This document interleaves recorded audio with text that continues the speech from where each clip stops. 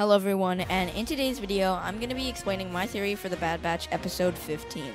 Before I tell you my theory, there are spoilers for The Bad Batch in this video, so if you haven't seen the latest Bad Batch episode, you may want to watch it before you watch this video.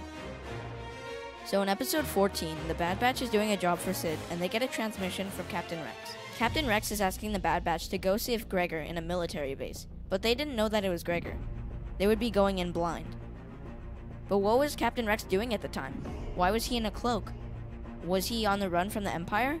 Was he looking for Commander Wolf because in Star Wars Rebels, Commander Wolf was with Captain Rex and Gregor? Later, as the episode progresses, Tech realizes that the troopers in the military base are not clones. And then Gregor says that these clones are their replacements, and there are an endless supply of stormtroopers.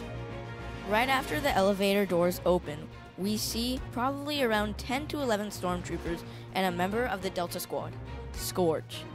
Then, later in the episode, when Omega and Wrecker have to go save Echo, Tech, Hunter, and Gregor, Hunter does not make it aboard the ship and falls down and gets captured.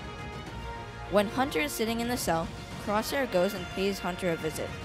Crosshair says, "I was hoping for the whole squad, but you'll do." I believe this means that Crosshair would have brought them to Kamino, or wherever this guy is, I forget his name, so that they could execute Clone Force 99 or somehow put the control chip into the Bad Batch. But here's where my theory comes into play.